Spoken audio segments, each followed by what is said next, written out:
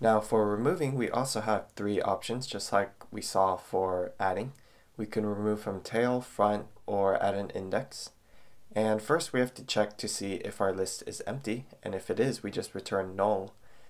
And we also have to check if our size is 1, and if it is, then we have to clear our list, meaning that we set our head and tail to null. Now to remove from tail, we're going to have a previous node, and we're going to set that to the head. And this is going to traverse the list until it gets to the node right before our tail. And then we're going to have a return data variable, which is going to hold the tails element.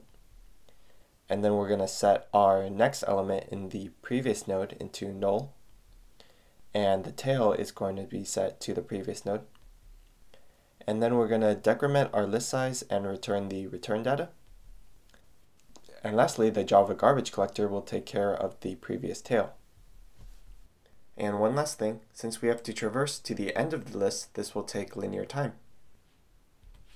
Now to remove from the front of the list, we have to first store the head's data into a variable.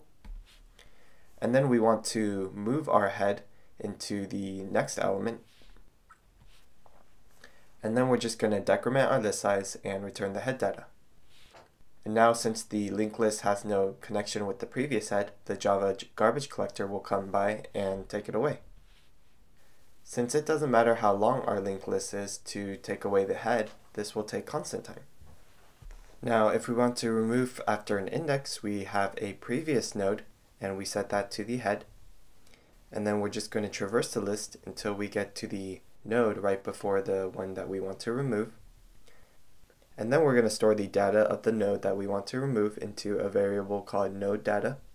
And then we're going to set our previous node's next variable into the node that comes after the one we want to remove.